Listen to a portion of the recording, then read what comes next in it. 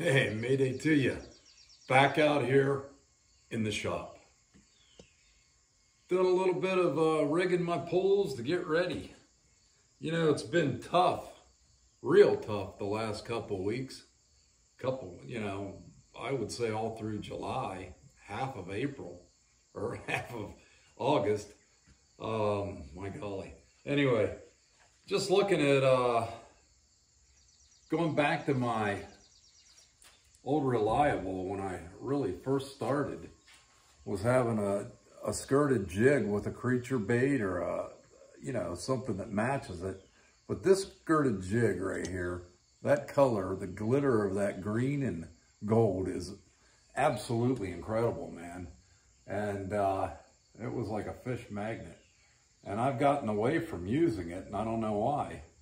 I've been worm fishing so much, and I'm thinking now, what do I need to worm fish for? Let's take a look at my setup here. So you can see right here, just a paddle tail minnow on a jig head, then a creature bait on a skirted jig here, which is something that I had a bite on. I hadn't thrown this all year. I threw it out of Atwood and actually, got a bite on it. Lost the fish, actually. I had him, but he got off. Then the old shaky head. I switched over to this style right there, the bullet, and it seems to work out okay. And I put on a 1/2 ounce Fire Tiger jig.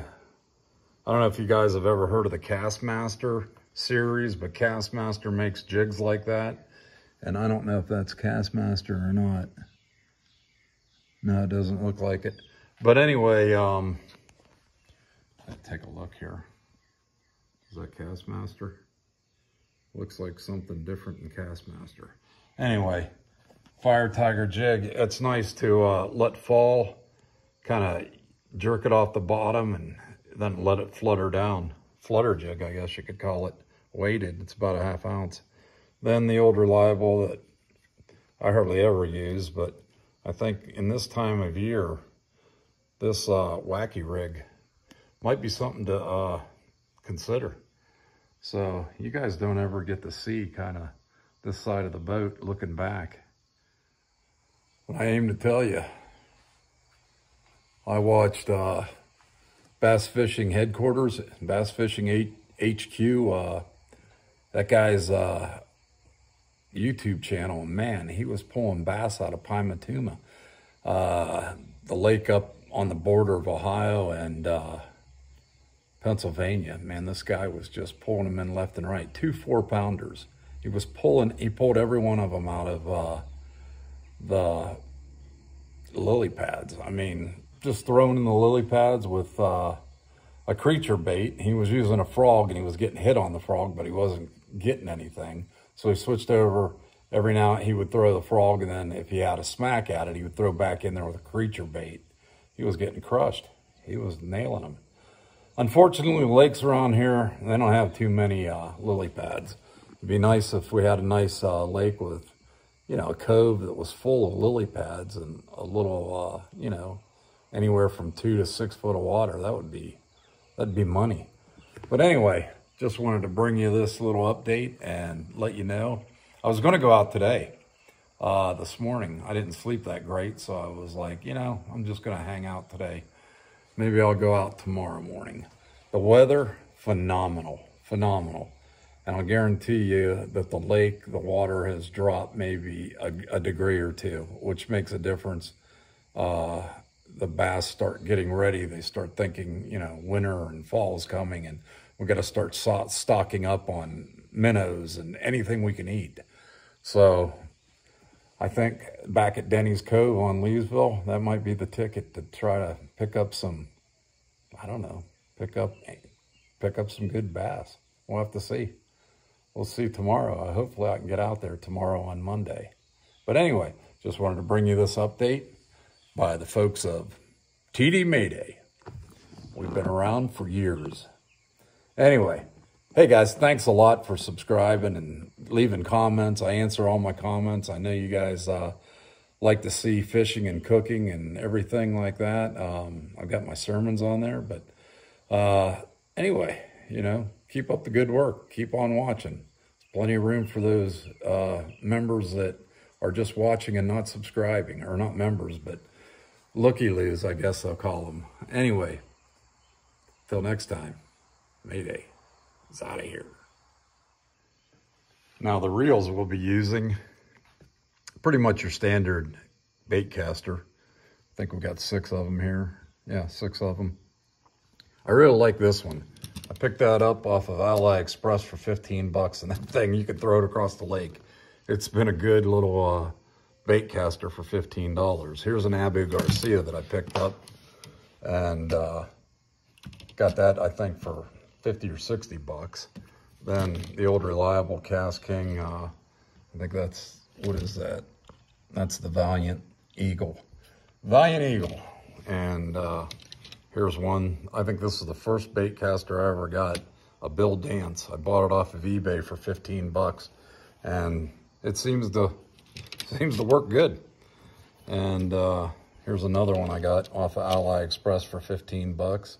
That thing, catches fish. And here's one that's a piece of junk that I spent $119 on KastKing, and it's just garbage. It's the Speed Demon. It replaced the one if you watch the video where I lost the one, it flew off my pole and went into the water and down into the lake. Well, I replaced it with that one, thinking it was going to be as good. All it was more expensive and junkier. Well, it's junk, but in my opinion, well, I've used it, and the thing skips, you know, the bail won't click over and things like that. And it's been doing that almost, I don't know, since 6 months into having it, it started doing that. And I was like, you got to be kidding me. So I told KastKing about it, and I don't even remember the excuse they gave me, but I wasn't too happy with it. And the thing is, I've got, you know, I've talked about their equipment all the time, and good, you know. So I figured, heck, they'll replace it, or they'll have me, you know, send it in or do something. I don't know what the heck they asked me to do. I was just frustrated with it. It's garbage. But anyway, no more negatives. We don't need that around here. Get rid of those negatives. Anyway, that's about it for fishing reels. The rods are your standard Berkley cherrywood that you can pick up. I don't know how much they were. I think they were 20 bucks, and I like them.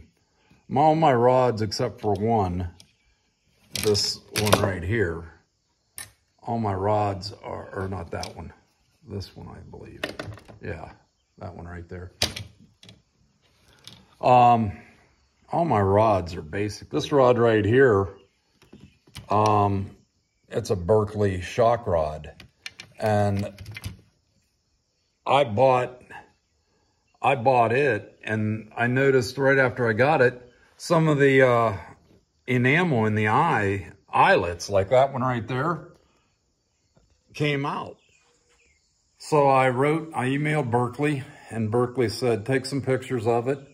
And next thing you know, they sent me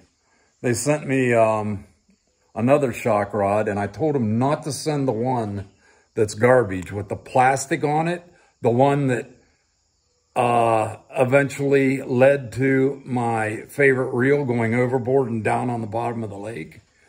And which, by the way, there's no metal on it to magnet it, get it with a magnet and bring it out. You have to treble hook it and get it to come out, get it back. But the thing is they sent me that one free of charge. They said, no problem, we'll send you a new one. But I specified, don't send me the ones that are plastic, clear plastic and stuff. And they did anyway. And it didn't, they stripped out and don't tighten down that great. And next thing you know, you're casting your reels in the lake, taking a swim. But, oh well, it happens. It happens. And I really hate to say, let's get another one after that, but because that costs money. I'd rather say, let's get another one. Get another fish. Anyway, that's what we need to do.